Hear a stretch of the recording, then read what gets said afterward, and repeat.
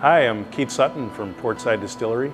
I'm the founding member here, started in 2011. We're Cleveland's only brewery distillery, and as a matter of fact, I think we're Ohio's only brewery distillery at this time still.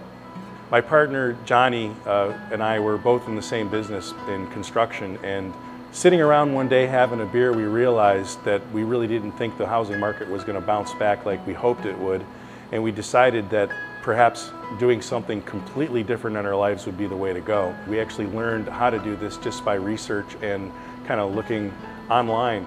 Fortunately, some of our methods were kind of unique and interesting because we're also a brewery, and one of the really cool things about how we make our rum is that we don't start our rum process with distiller's yeast. We actually use brewer's yeast. As a matter of fact, that's probably what makes our rum taste so different from the beginning. Brewer's yeast has a lot more natural esters and more floral aromas than distiller's yeast. Distiller's yeast kind of gives you just a neutral, very high punch alcohol finish.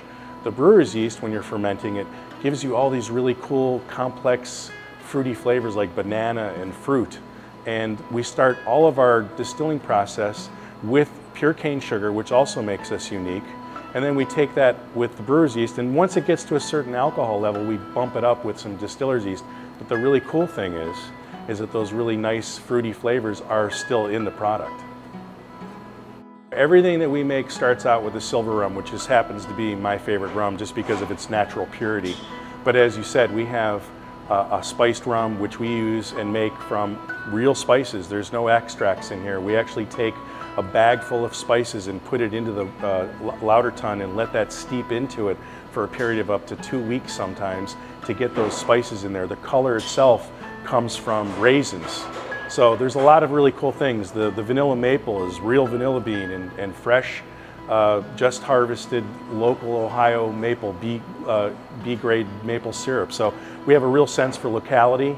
And then of course our Christmas spirit uses the exact same spice recipe as our Christmas beers, so we tie that back into what we make as well. Raw honey, nutmeg, ginger. It's really a great little product and tastes very unique. There's nothing on the market that tastes like what we make. There's so much that goes into each one of these bottles. You know, they're all hand dipped in wax. Every bottle's hand labeled. They're all hand filled. There's really not a mass production sense of how we do things here. It's all very, very small batch stuff. As a matter of fact, every bottle is hand numbered.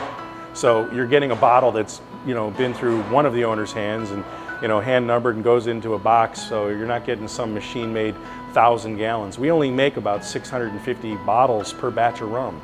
So it's really not a whole lot of bottles flying out here, but there's a good quality of it.